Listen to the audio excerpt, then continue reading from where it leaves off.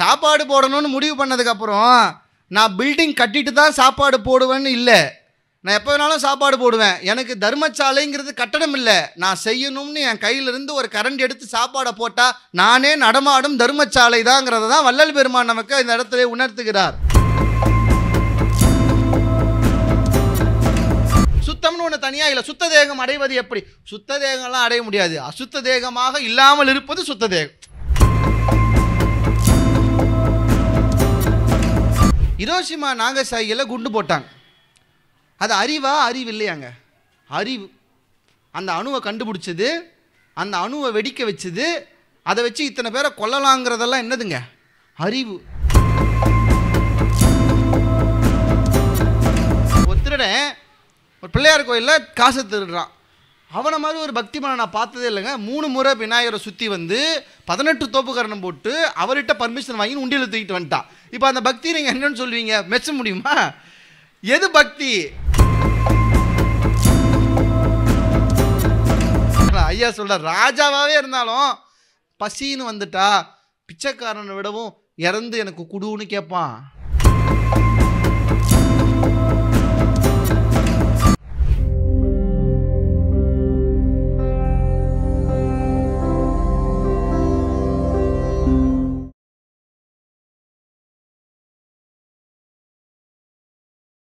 செங்கையில் மான் தூக்கி சிவந்த மழு தூக்கி அங்கத்தில் ஒரு பெண்ணை அனுதினமும் தூக்கி திங்களை கங்கையை கதித்த சடையில் தூக்கி அங்குமிங்கும் தேடி எவரும் கண்டிராத காலை தூக்கி ஆடும் தெய்வமே என்னை கை தூக்கி ஆள் தெய்வமே. அருட்பெரும் ஜோதி அருட்பெரும் ஜோதி தனிப்பெரும் கருணை அருட்பெரும் ஜோதி.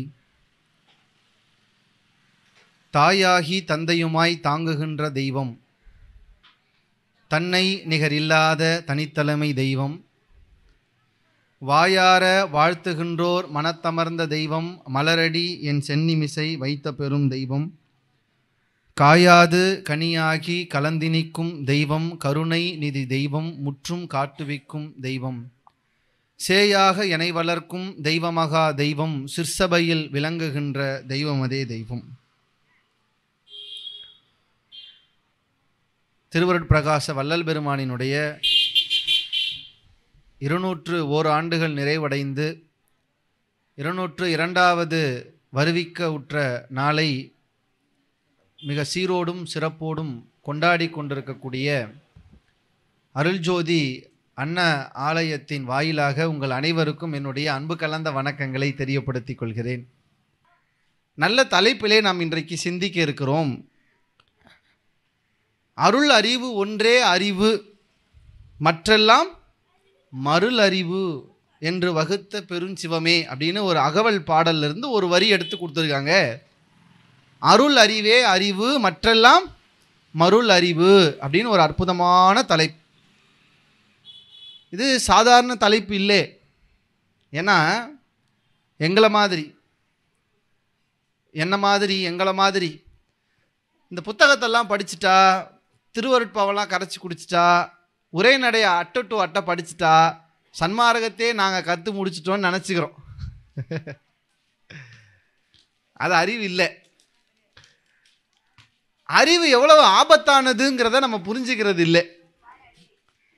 இதை ஐயா தான் ரொம்ப தெளிவாக அந்த இடத்த டச் பண்ணி பேசுகிறார். சில பேருக்கு அதுக்கு முன்னாடி நல்லா அழகாக சொல்ல வந்தாங்க, நம்ம அதை புரிஞ்சிக்க முடியல. இப்போது மணிவாசகர் ஒரு பாட்டு பாடினார், இங்கே எல்லாருக்கும் தெரியும். குற்றாலத்தில் இருக்கிற இறைவன் மீது பாடிய ஒரு பாடல். உற்றாரை யான் வேண்டேன், ஊர் வேண்டேன், பேர் வேண்டேன். அடுத்த வரி என்னங்க? கற்றாரை யான் வேண்டேன். அவர் யாரை வேணாங்கிறாரு? மணிவாசகர் படித்தவங்க வேணாங்கிறார் கூட. ஏன் படித்தவங்க வேண்டான்னா, இந்த ரொம்ப படித்த அறிவுக்கு இடம் கொடுத்தீங்கன்னு வச்சுக்கோங்களேன், அருள் தடைப்பட்டு போயிடும். அது கேட்குற கேள்வி, அதை நியாயப்படுத்தணும்னு நீங்கள் நினைக்கும் போது, அதுக்கு நீங்கள் பதில் சொல்ல முயற்சி செய்கிற போது உங்களுடைய பக்தி அங்கே தோற்று போயிடும். அறிவுக்கு இடம் கொடுத்தீங்கன்னா பக்தி தோற்று போயிடும். அறிவுக்கு இடம் கொடுத்தீங்கன்னா ஜீவகாருண்யம் தோற்று போயிடும். யோசிச்சு பாருங்கள். இப்போ உங்ககிட்ட பசின்னு ஒருத்தர் நிற்கிறாரு, ஒரு 10 ரூபாய் கேட்குறாரு. உங்கள் பேக்கெட்டில் ஒரு 10 ரூபாய் இருக்குது. நீங்கள் வெறும் ஜீவகாருண்யத்தோடு இருந்தீங்கன்னா எடுத்து கொடுத்துருவீங்க. இந்த எடுக்க போகும்போது உங்கள் அறிவு ஒன்று சொல்லும், உங்ககிட்டயே காசு இல்லை, பஸ்ஸுக்கு போகிறதுக்கு உனக்கே ஒரு 10 ரூபாய் சேஞ்சு தேவைப்படுது, இது எதுக்கு தேவையில்லாமல் இவங்ககிட்ட கொடுக்குறேன்னு சொல்லும். அப்புறம் அறிவு சொல்லும், இவனுக்கு இதே வேலை, எப்போ பார்த்தாலும் இவன் தான் 10 பேர்கிட்ட இப்படி தான் வாங்குவான், சும்மாவே வந்து பிச்சை கேட்குறதே இவனுக்கு வேலை, இவனுக்கு நீ கொடுக்காதே. யாருங்க சொல்லும்? அறிவு சொல்லும். அதனால தான் மணிவாசகர் சொன்னார், கற்றாரை ஆண் வேண்டேன். நான் வெளிப்படையாக சொல்கிறேனே, இறைவனை நோக்கிய பயணத்திலே போகிற போது அறிவுக்கு இடம் கொடுத்தீங்கன்னா சத்தியமாக உங்களால் இறைவனை ஒருபோதும் அறிய முடியாது. ஏன்னா இறைவன் அறிவுக்கு உட்பட்டவன் இல்லை. அதனால தான் எங்கள் வள்ளலார் என்ன பாடினாரு, அறிவெனும் கைக்குள்ளே அகப்படும் மலையேன்னு பாடலை. என்னங்க பாடினாரு?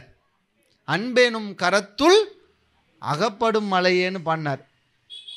ஆனால் தலைப்பு நல்லா பாருங்க, அருள் அறிவு ஒன்றே அறிவு, அருள் அறிவு ஒன்றே அறிவு, மற்றெல்லாம் மருள் அறிவுனா நம்ம ஒரு விஷயத்தை நல்லா புரிஞ்சுக்கணும். இங்கே அறிவு ஒன்று இல்லை, அறிவு 2. அப்படின்னா என்ன? நமக்கு 2 அறிவு இருக்குங்கிறாரு வள்ளலார். 2 அறிவு இருக்குங்கிறார். நமக்கு சந்தோஷப்படணும், அப்பா நான் அறிவேல நினச்சேன், எனக்கு 2 அறிவு இருக்கா, பரவாயில்ல பாட்டு சந்தோஷப்படலாம். 2 அறிவு இருக்குங்கிறார். ஒன்று அருள் அறிவு, இன்னொன்று மருள் அறிவு.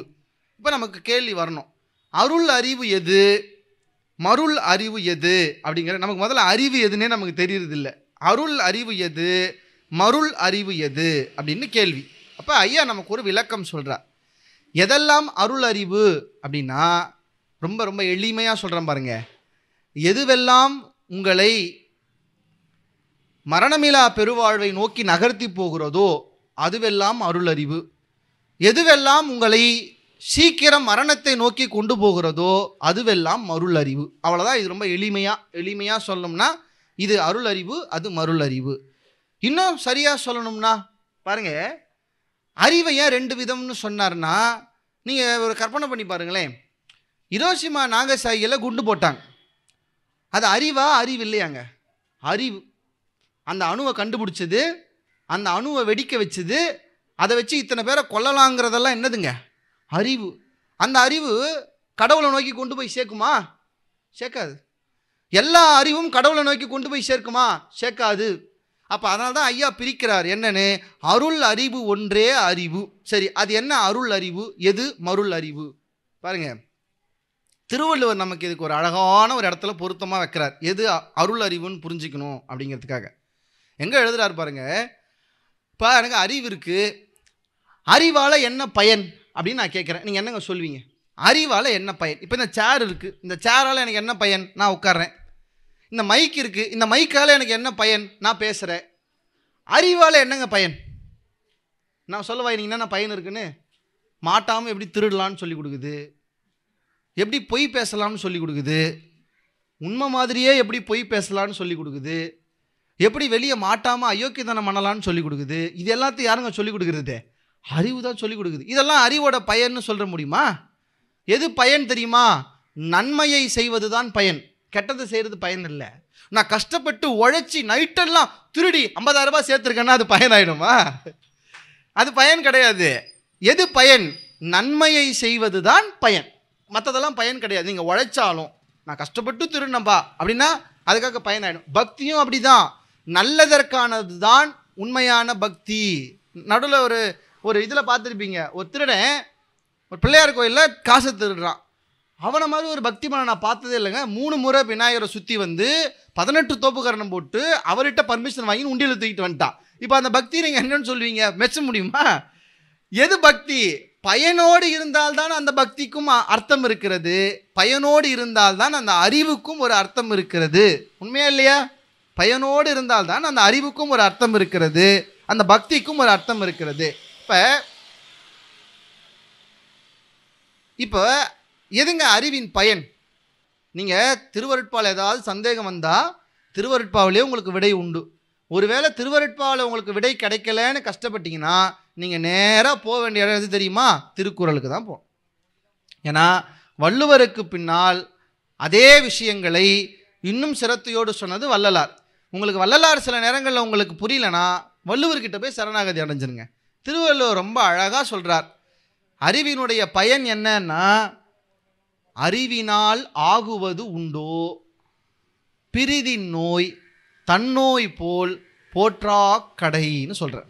அப்படின்னா என்னங்க, ஒரு அறிவுடைய பெரிய பயன் என்ன தெரியுமா? நம்ம முன்னாடி ஒரு உயிர் வாடுச்சுன்னா, துன்பப்பட்டுச்சுன்னா, அந்த துன்பத்தை போக்குறது அறிவு இல்லை. ஐயா ரொம்ப அழகாக எழுதுறார் திருவள்ளுவர். அறிவினால் ஆகுவது உண்டோ பிரிதின் நோய் தன்னோய் போல் போற்றாக்கடைன்னு எழுதுறார். நீங்கள் அந்த அடுத்தது உயிரினுடைய வலியை நீங்கள் போக்குறீங்க போக்கலைங்கிறதெல்லாம் செகண்டரி. முதல்ல உங்களுக்கு அதோடைய வலி உங்கள் வலியாக உணர்றீங்களா, அதுதான் அறிவு. ஏன் முன்னாடி ஒருத்தன் ஐயோன்னு விழுந்துட்டான் கடனில், நானே கடன் வாங்கி விழுந்தா மாதிரி எனக்கு மனசில் கஷ்டம் வந்தால் தான் அதுக்கு பேர் அறிவின் பயன். அதுக்கப்புறம் நீங்கள் அவனுக்கு உதவுறீங்க உதவலை அதெல்லாம் ரெண்டாவது. முதல்ல அவனுக்கு ஒரு துன்பம் வருகிறது, அது அவன் கூட இல்லை. ஐயா திருவள்ளுவர் இன்னும் அழகாக சொல்கிறார். பிறரின் நோயின்னு எழுதலை, என்னென்னு எழுதினாருங்க, பிரிதின் நோயின்னு எழுதுறார். அப்படின்னா என்ன, மனுஷங்க மட்டும் இல்லையாம், எந்த உயிரினம் துன்பப்பட்டாலும் அந்த துன்பத்தை தன் துன்பமாக நினைத்தால்தான் அது அறிவின் பயன்னு சொன்னார். அந்த அறிவின் பயனுடைய அந்த அறிவு தான் வள்ளல் பெருமான் சொல்லுகின்ற அருள் அறிவு. ஏன்னா அந்த அறிவில் தான் என்ன இருக்குங்க, அருள் இருக்கும். மற்ற அறிவில் அருள் கிடையாது.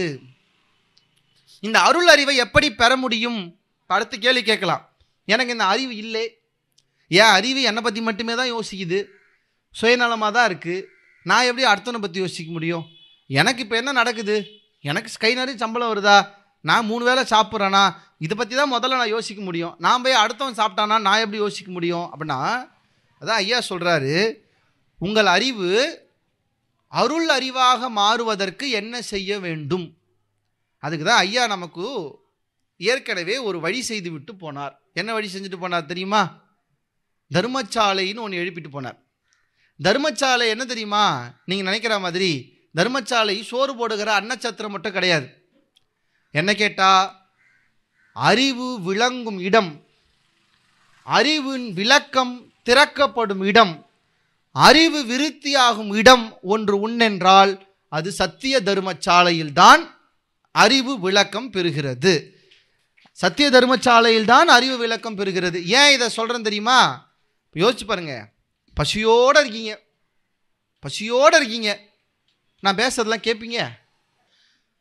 பசி வந்தால் முதலில் பறந்து போகிறது எது தெரியுமா? அறிவு தான். அதுக்கப்புறம் தான் மற்றதெல்லாம். அதனால தான் ஐயா உரைநடல் எழுதுவார். என்னன்னு தெரியுமா? ஒரு நாட்டையே ஆளுகிற சக்கரவர்த்தி ஆனாலும் சரி, யாருங்க ரொம்ப உயர்ந்தவன்? சக்கரவர்த்தி, ராஜா. ஒரு நாட்டையே ஆளுகிற அரசனாக இருந்தாலும் சரி, கன நேரத்தில் யாரை வேணாலும் தூக்கி போட்டு மிதிக்கிற ஒரு பெரிய வீரனாக இருந்தாலும் சரி, எல்லாவற்றையும் துறக்குவதற்கான தயாராக இருக்கிற ஒரு முனிவராக இருந்தாலும் சரி, இந்த 3 பேரும் உயர்ந்தவர் இல்லையா? ஒரு பெரிய வீரங்க 10 பேர் வந்தால் கூட அடிப்பான். அப்படி ஒரு வீரன், நாட்டையே ஆள்ற ராஜா, எல்லாத்தையும் துறக்க தயாராக இருக்கிற ஒரு முனிவன், இந்த 3 பேர் எவ்வளோ உயர்ந்தவர்கள். ஆனால் ஐயா எழுதுறார் உரைநடையில், இந்த 3 பேருக்கும் பசிச்சுதுன்னு வெயி, ராஜா தானே பிச்சைக்காரனை விட மோசமாக நடந்துப்பான்.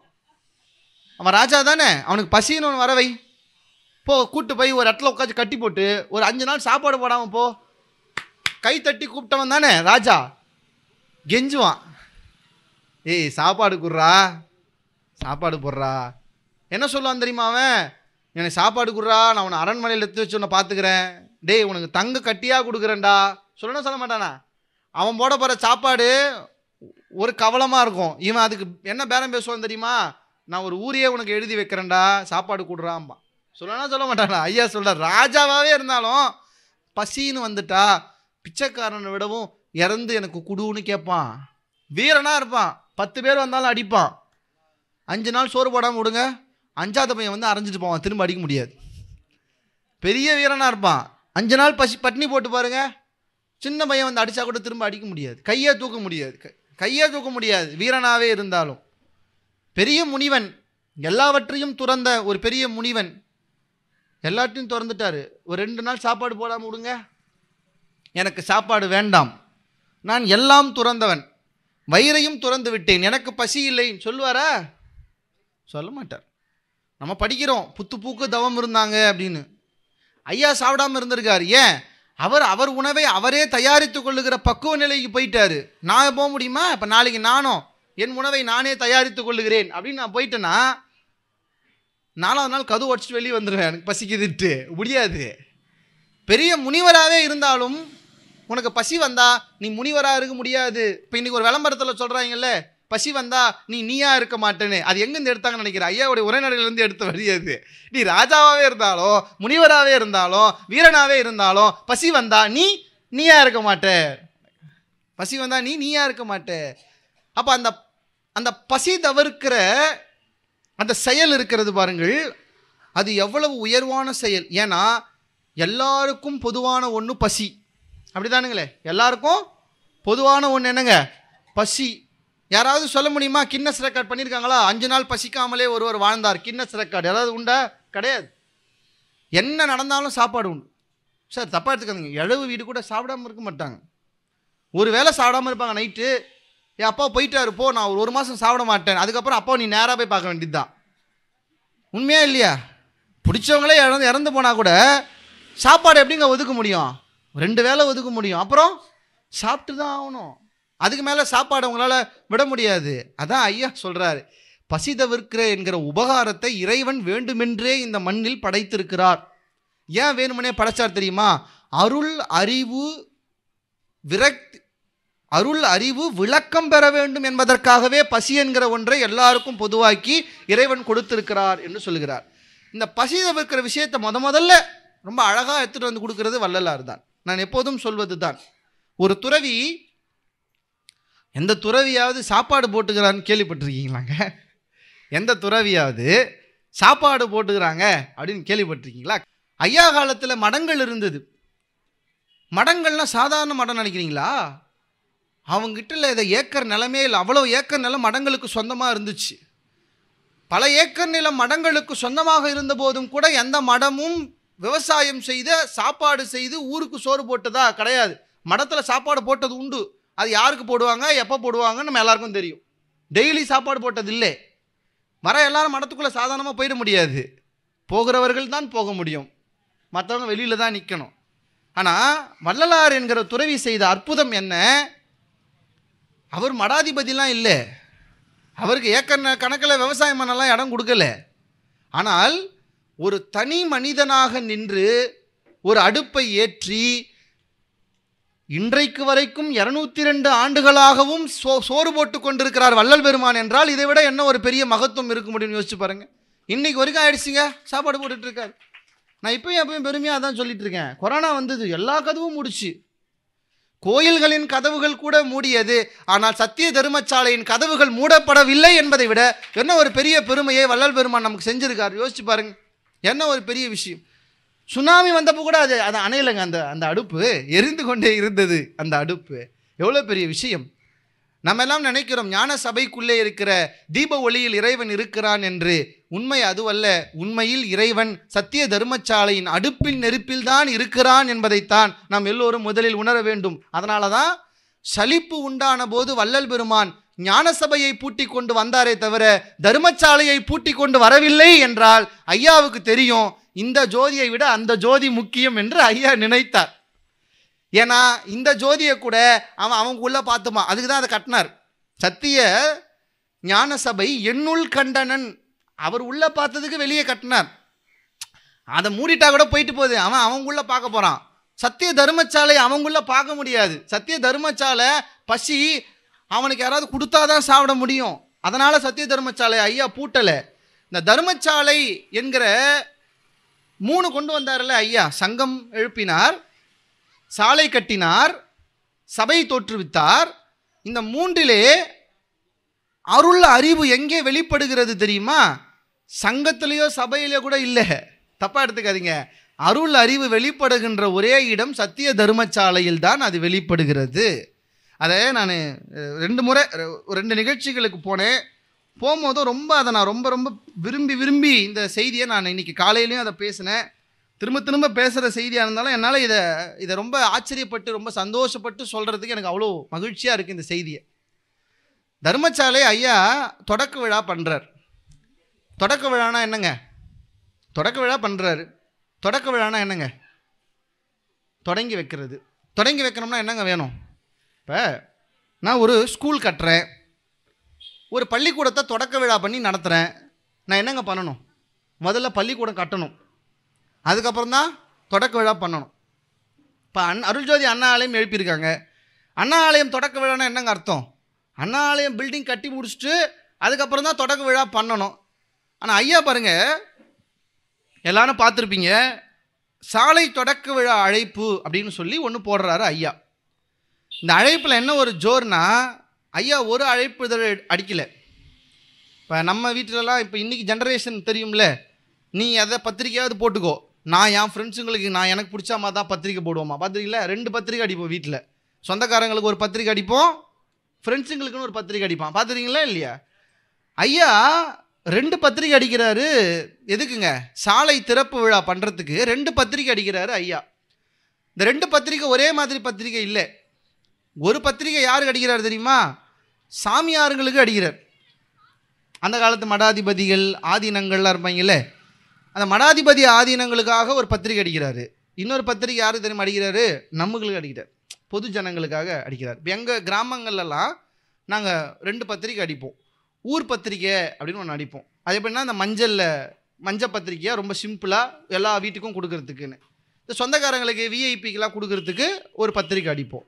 ஐயா அந்த மாதிரி 2 அழைப்பு இதழ் ஏற்பாடு பண்ணுறார். எதுக்குங்க? சத்திய தர்மசாலை தொடக்க விழாக்கு 2 பண்ணுறார். இதை நம்ம புரைநடையில் பார்க்கலாமோ. அப்பாசாமி செட்டி அவர் தான் அதை செய்கிறாரு. ஐயா அதுக்கு மேற்பார்வையில் அது நடக்குது. இந்த 2 பத்திரிக்கை எப்படி ஆரம்பிக்கிறார் பாருங்க. சாமியாருக்கு எழுதுகிற பத்திரிக்கையை சாந்த சித்தமுடைய சாமி அவர்களுக்கு வந்தனம் அப்படின்னு ஆரம்பித்து அந்த பத்திரிக்கை தொடங்குது. நமக்கு எழுதுகிற பத்திரிக்கையில் அன்பும் தயவும் உடைய ஐயா வந்தனம் அப்படின்னு ஆரம்பிக்கிறார். இதுதான் 2 பத்திரிக்கையும். சரியா? இப்போ கண்டென்ட் பாருங்கள் ஐயா எப்படி எழுதுறாருன்னு. ஒரு முறை சொல்லும் போது எனக்கு புதுசாக சொல்கிற மாதிரியே ஒரு சந்தோஷம் இருக்குது இதை படிக்கும்போது. முதல்ல என்ன எழுதுறாரு? தர்மசாலை நான் ஒன்று ஆரம்பிச்சிருக்கேன், இதை பண்ண போகிறேன் அதை பண்ண போகிறலாம் இல்லை. ஒரு பத்திரிகையினுடைய முக்கியமான விஷயம் அது எங்கே நடக்குதுங்கிறத போடணும். இன்றைக்கெலாம் நம்ம ஆள் பத்திரிக்கை அடிக்கிறாங்க, 5 பக்கம் 6 பக்கத்துக்கு பத்திரிக்கை அடிக்கிறான். ஆனால் எங்கே நடக்குதுங்கிறதே அதை அடிக்காம விட்டுறான். பத்திரிக்கை மட்டும் தான்டா இருக்குது, எங்கடா நடக்குது தெரியலையே. அப்படியே அட்ரஸ் போட்டாலும் கண்ணுக்கே தெரியாமல் குட்டி வேணா போடுவாங்க. பார்த்துருங்களா இல்லையா? பெரிய பத்திரிக்கை இருக்கும், நடைபெறும் இடம் அப்படின்னு குட்டியாக போடுவான். சில பேர் பத்திரிக்கை அடிக்கிறது எதுக்கு நினைக்கிறீங்க? சில பேர் வரணும்னு ஒரு நிகழ்ச்சி, சில பேர் வரவே கூடாதுன்னே நிகழ்ச்சி நடத்துகிறவங்க உண்டு. ஐயா முதல்ல என்ன தெரியுமா எழுதுறாரு அந்த அழைப்புதழில்? தர்மசாலை நான் எங்கே நிறுவி இருக்கேங்கிற அட்ரஸை சொல்கிறார். அது எப்படி சொல்கிறார் பாருங்க. சிதம்பரம் தலத்துக்கு சுமார் இருகாத வழிநடை எல்லையில் கூடலூரை சார்ந்த வடலூர் என்றும் பார்வதிபுரம் என்றும் வழங்கப்படுகின்ற ஊருக்கு வடபுறத்தில். அட்ரஸ் கிளியராக புரிஞ்சிச்சிங்களா உங்களுக்கு? என்னங்க சொல்கிறார் அட்ரஸ்ஸு? தில்லை சிதம்பரத்திலிருந்து இருகாத தூரம் வழிநடை நடந்து வந்தால் வடலூர்னு ஒரு ஊர் இருக்குது, அங்கே தர்மசாலை ஆரம்பிக்கிறேங்கிறார். அட்ரஸ் ஒன்று தானே சொல்லணும். ஆனால் ஐயா ஒரு அட்ரஸ் சொல்லலை, 3 அட்ரஸ் கொடுக்குறாரு வர்றதுக்கு. 2வது என்ன சொல்கிறார் பாருங்க. சென்னையிலிருந்து கும்பகோணத்திற்கு போகின்ற பெரிய பாட்டை. இந்த சொல்ல படித்து நான் ரொம்ப ஆச்சரியப்பட்டேன். ஏன் இந்த பாட்டைங்கிற சொல் இப்போ வழக்கத்தில் இல்லை. பாட்டைனா என்னங்க? யாராவது சொல்லுங்களேன். பாட்டைனா என்ன? வழி. இந்த ராஜபாட்டைன்னு ஒரு படம் வந்துச்சு, எனக்கு அப்போ அதுக்கு அர்த்தம் தெரியாது. இப்போ தான் ஐயா அது படித்ததுக்கப்புறம் தெரியுது. பெரிய பாட்டைனா என்னன்னா, இந்த இன்றைக்கி நேஷ்னல் ஹைவேன்னு ஒன்று இருக்குது பாருங்க. இந்த ஹைவேனா இன்றைக்கி தமிழில் என்ன பேருங்க? நெடுஞ்சாலைன்னு சொல்கிறான்ல. ஐயா அதுக்கு வச்ச பேர் என்ன தெரியுமா? பெரிய பாட்டைன்னு பேர் வைக்கிறார். எதுக்கு? நெடுஞ்சாலைக்கு. சென்னையிலேருந்து கும்பகோணத்துக்கு வர நெடும்பாட்டையில் 123வது மைலில் வடலூர்னு ஒரு ஊர் இருக்குது. 2வது அட்ரஸ் அதோட நிறுத்தல, 3வது ஒரு அட்ரஸ் கொடுக்குறாரு. மஞ்சக்குப்பத்திலிருந்து விருதாச்சலம் போகிற பாட்டையில். இப்போ இது வெறும் பாட்டை அப்படின்னா என்னங்க அர்த்தம்? டிஸ்ட்ரிக்ட் ரோடு, முக்கியமான பெரிய ரோடு இல்லை, இது பெரிய பாட்டை இல்லை, பாட்டை. டிஸ்ட்ரிக்ட் ரோடு வந்தீங்கன்னா 23வது மைலில் இருக்கிற வடலூருங்கிற ஊருங்கிறார். நல்லா பாருங்க, ஒரு ஊருக்கு நான் இப்படி பெருமையாக சொல்கிறேனே. ஏன் ஐயாவை நீங்கள் ஃபாலோ பண்ணணும் தெரியுமா? ஏன் திருவருட்பா படிக்கணும் தெரியுமா? ஏன் சன்மார்க்கத்துக்கு வரணும் தெரியுமா? தர்மசாலைங்கிற இடத்துக்கே 1க்கு 3 வழி சொன்ன வள்ளலார் இறைவனை அடையக்கூடிய ஆன்மீக பயணத்தில் நமக்கு எத்தனை வழி சொல்லி உதவுவாருன்னு தெரிஞ்சுக்கோங்க. தர்மசாலைக்கே 1க்கு 3 வழி சொல்கிறாருன்னா ஆன்மீக பயணத்தில் இருக்கிற நமக்கு இறைவனை அடைவதற்கு எத்தனை வழி ஐயா சொல்லுவாருன்னு யோசிச்சு பாருங்க. 3 வழி சொல்லிட்டு இது எங்கே நடக்குது, எந்த வருஷம், எந்த மாதம், இதெல்லாம் சொல்லிட்டு ரொம்ப இன்ட்ரெஸ்டிங் பாருங்கள். நான் சொன்ன பாருங்க, தொடக்க விழாவோட இன்ட்ரெஸ்ட் ஐயா பண்ணது என்ன ரொம்ப ஆச்சரியப்படுறதுன்னா, இப்படி எழுதுறாரு, சமரசவேத தர்மசாலையின் செங்கற்கட்டடங்களுக்கு அஸ்திவாரங்களும். அப்படின்னா என்னங்க அஸ்திவாரம் எடுக்குதுன்னா என்னங்க? கடைக்கால் எடுக்கு. இன்னும் நம்ம ஆள் பில்டிங்கே கட்டலை. என்ன பில்டிங்கு? தர்மசாலைக்கு பில்டிங்கே கட்டலை. ஆனால் என்னங்க அழைப்புதழ்? தர்மசாலை தொடக்க விழாவுக்கு அழைப்புதழ். பில்டிங்கே கட்டலை. இன்னைக்கு வேடிக்கையாக சொன்னால் பொண்ணே பார்க்கல கல்யாண பத்திரிக்கை அடிச்சுட்டாருன்னு வைக்கல. பொண்ணே பார்க்கல கல்யாண பத்திரிக்கை, பில்டிங்கே கட்டலை, அஸ்திவாரம் தான் போடுறாரு. நியாயப்படி என்னன்னு கூப்பிடுங்க? அஸ்திவாரம் எடுக்கிறோம், பூமி பூஜைக்கு வாங்கன்னு கூப்பிட்டுருந்தா பரவாயில்ல, நியாயம். நம்ம ஆள் பூமி பூஜைக்கு கூப்பிடல, நம்ம ஆள் எது கூப்பிட்றாரு? தர்மசாலை தொடக்க விழாவுக்கு வாங்கங்கிறார். அஸ்திவாரங்களும் கிணறு, குளம், கேணி முதலிய நீர்நிலை எடுப்பும் செய்ய போகிறோம்னு சொல்லிட்டு அடுத்து ஒரு வார்த்தை போட்டார் பாருங்க. ஏன் ஐயா இதை பூமி பூஜைன்னு சொல்லாமல் தொடக்க விழான்னு சொன்னார் தெரியுமா?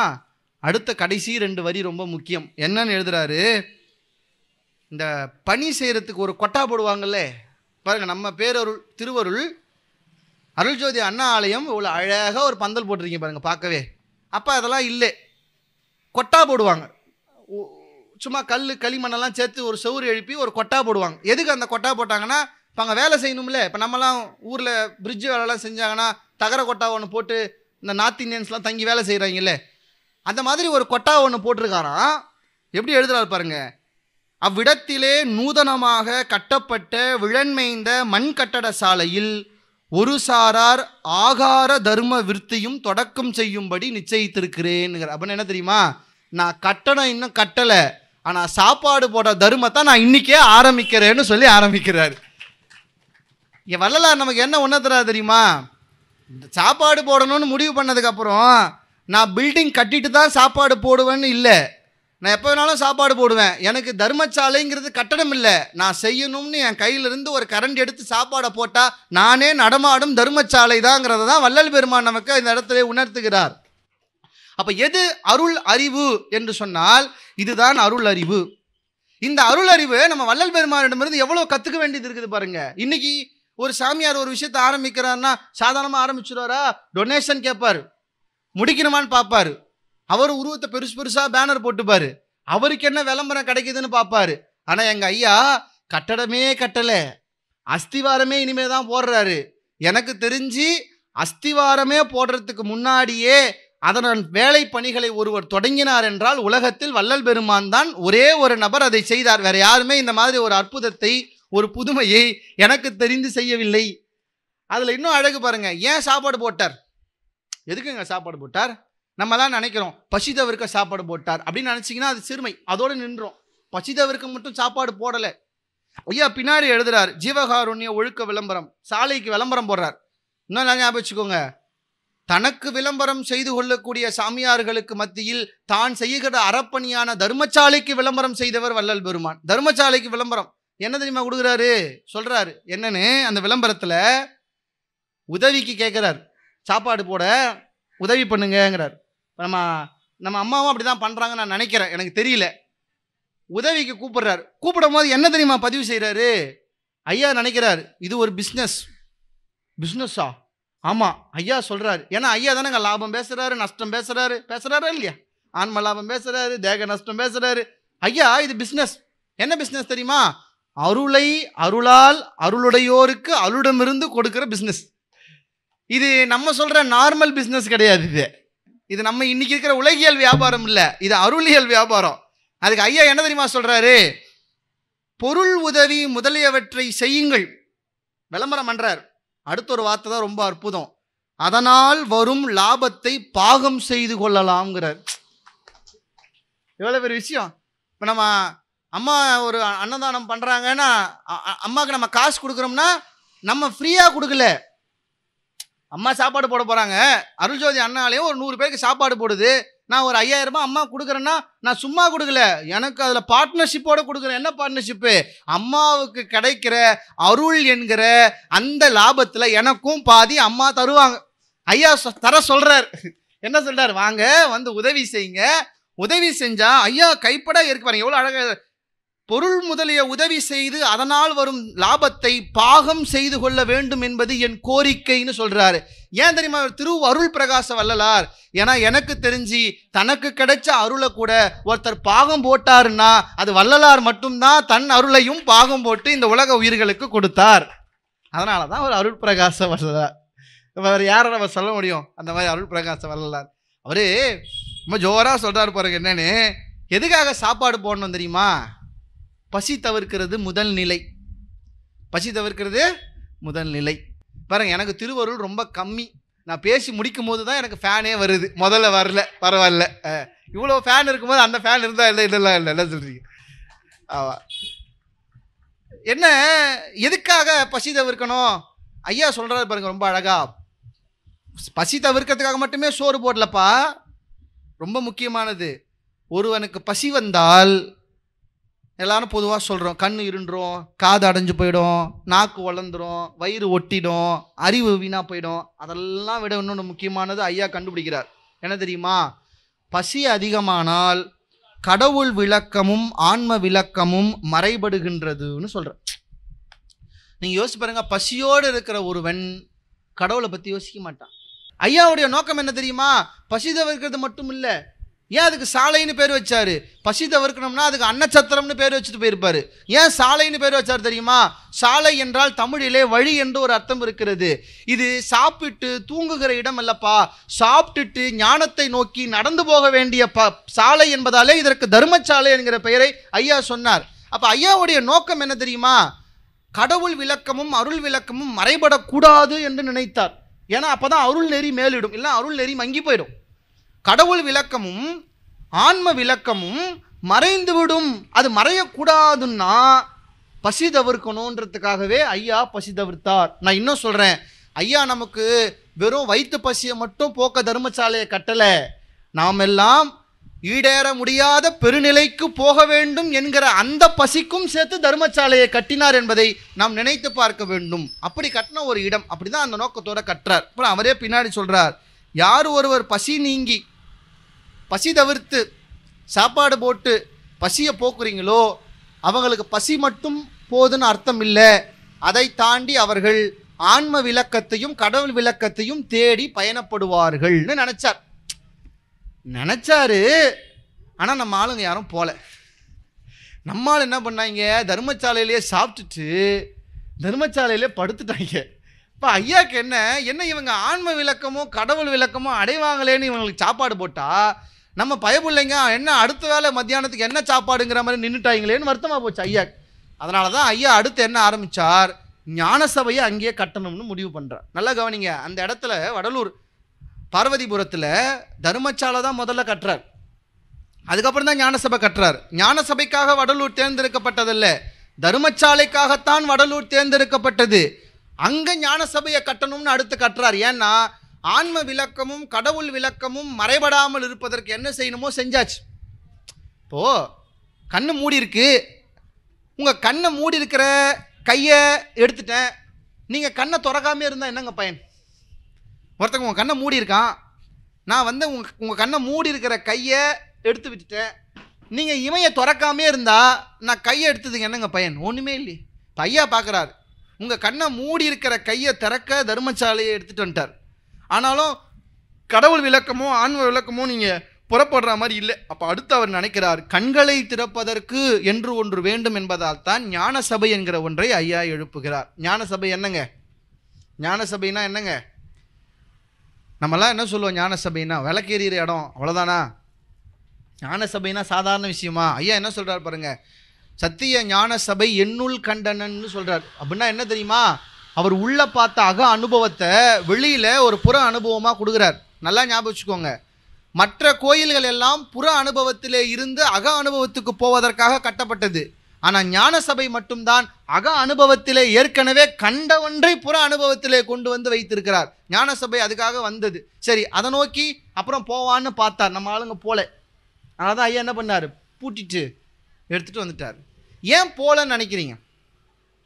ஏன் போலன்னு நினைக்கிறீங்க பாருங்க. அதுக்கு காரணம் என்ன தெரியுமா? உங்கள் அருள் அறிவு செயல்பட விடாமல் உங்கள் மருள் அறிவு உங்களை ஆதிக்கம் செய்வது தான் காரணம். என் மருள் அறிவு என்னை ஆதிக்கம் செய்தா அப்படின்னு நீங்கள் நினச்சிங்கன்னா சத்தியமாக செய்து. ஏன் செய்துன்னு தெரியுமா? ஏன் செய்துன்னு தெரியுமா? ஐயா விண்ணப்பத்தில் ரொம்ப அழகாக சொல்கிறாரு பாருங்க. ரொம்ப பெரிய பகுதி, நான் ரொம்ப சின்னதாக சொல்கிறேன், ஈஸியாக சொல்கிறேன் பாருங்க. இப்போ நீங்கள் எல்லாம் இருக்கீங்க, நம்ம எல்லாருக்கும் ஒரு உடம்பு இருக்குது. உடம்புங்கிறது இந்த பிறவியில் வந்தது தான், இந்த பிறவியில் வந்தது தான். சொல்ல முடியாது அடுத்த பிறவிலே நீங்கள் ஐஸ்வர்யா கூட பிறக்கலாம். யாருக்கு தெரியும் என்ன உடம்பு வருமா? யாருக்கு தெரியும்? இந்த பிறவியில் இந்த உடம்பு நமக்கு வந்திருக்கு. ஏன் வந்தது? ஐயா சொல்கிறார்ல சத்விசாரம் செய்யுங்கன்னு. என்னங்க சத்விசாரம்னா? ஐயா ரொம்ப அழகாக சொல்கிறார். சத்விசாரம்னா என்ன? 4 பேர் சேர்ந்து பேசினா சத்விசாரமா? ஐயா ரொம்ப அழகாக சொல்கிறார். கடவுளின் திறத்தையும் நமது சிறுமையையும், அடுத்து ஆன்மாவினுடைய தரத்தையும் கடவுளின் பெருமையையும் இடைவிடாது, இந்த வார்த்தை ரொம்ப முக்கியம். இடைவிடாதுன்னா என்னங்க? இடைவிடாது. இப்போ நீங்கள் ஒரு படம் பார்த்தீங்கன்னா கரெக்டாக சென்டர் ஆஃப் த படத்தில் பிரேக்குன்னு ஒன்று போட்டு பாப்கார்னுக்கு அமுச்சு விட்ருவான் சாப்பிட்றதுக்கு. சீரியல் பார்த்தா கூட 4 விளம்பரம் குறுக்க வந்துடும், தேவைப்படுது. ஆனால் ஐயா என்ன சொல்கிறார் பாருங்க, சத்விசாரம் செய்கிற போது இடைவிடாதுங்கிற ஒரு வார்த்தையை பயன்படுத்துகிறார். அது ஏன் இடைவிடாதுங்கிற ஒரு வார்த்தைக்கான அர்த்தம் என்ன தெரியுமா? ஆழம் என்ன தெரியுமா? நீங்கள் கொஞ்சம் கேப் விட்டீங்கன்னா கூட, சத்விசாரம் செய்கிற போது ஒரு சின்ன இடைவெளி விட்டால் கூட உங்கள் அருள் அறிவை மறைத்து கொண்டு மருள் அறிவு வந்து நின்றுடுங்கிறார், நிற்கும். ஏன்னா பாருங்க, நம்ம இறைவனோடு ஒன்றா இருந்தோம். ஐயா தான் சொல்கிறார், இறைவனோட ஒன்றா சந்தோஷமாக இருந்தோம். எங்கே இருந்தோம்? பர ஆகாச வெளியில் இருந்தோம். நமக்கு இயல்பிலேயே ஒரு மலம் இருக்குது. என்ன மலம்ங்க? ஆணவ மலம்னு ஒன்று இருக்குது. எல்லாருக்கும் இருக்குது. யாராவது எனக்கு ஆணவ மலமே இல்லை அப்படின்னு சொல்லுங்கள், நான் ஒரு 4 கெட்ட வார்த்தை திட்டுற கோவம் வந்துடும் பாருங்க அவளுக்கு. ஆணவ மலம் எல்லாருக்கும் உண்டு. ஏதாவது ஒரு சின்னதாக சொன்னால் கூட தாங்கிக்க முடியாது. ஆணவ மலம் எல்லாருக்கும் இயல்பிலேயே உண்டு. கடவுளுக்கு அது இல்லை. கடவுளும் நம்மளும் ஒன்று தானே, ஆன்மாவும் இறைவனும் ஒன்று. ஆனால் ஏன் ஆன்மா கடவுள் நிலையிலிருந்து மாறுதுன்னா, கடவுளிடம் ஆணவம் என்கிற ஒன்று கூட இல்லை, மனிதனிடம் ஆணவம் என்கிற ஒன்று உண்டு. கடவுள்கிட்ட அது கிடையாது. நீங்கள் அதை தான் கடவுள் உணர்த்துறார். பல பல பல பல பல பல இடங்கள் அதை உணர்த்துறார். பாருங்க, ஐயா சொன்னார்ல புராணங்கள் குழு குறிகள்னு. நீங்கள் எல்லா புராணம் எடுத்து பாருங்க, எல்லா வேத ஆகவங்கள் எடுத்து பாருங்க, கடவுள் ஆணவம் இல்லாதவன். கடவுளுக்கு ஆணவமே கிடையாது, ஒரு துளி கூட கிடையாது. கண்ணப்பன் எச்சையை துப்புறான் எடுத்துட்டு வந்து சிவபெருமான் மேலே பூ வச்சார்ல, எப்படி தட்டி விட்டான்? பழைய பூவை தட்டிட்டு புது பூ வைக்கிறான். பழைய பூ எப்படி தட்டி விட்டான்னு நினைக்கிறீங்க? செருப்பு காலில் வந்து தட்டி விட்டான். இப்போ நம்மளாம் இருந்தா, ஐயா வணக்கம் உங்களுக்கு எனக்கு ரொம்ப பிடிக்கும்னு செருப்பு காலை மூஞ்சில் காமிச்சு வணக்கம் சொன்னால் கோவம் ரொம்ப வராதா? நம்ம மேலே அன்பே இருக்குங்க, என்ன அவருக்கு ரொம்ப பிடிக்கும். அதுக்காக அவர் செருப்பு காலை எடுத்து வந்து என் தலைமலை வச்சு நல்லா இருக்கணும் பாணி அப்படின்னு சொன்னால் நான் அக்செப்ட் பண்ணிப்பேனே? அவருக்கு என்ன உண்மையிலே ரொம்ப பிடிக்கும்.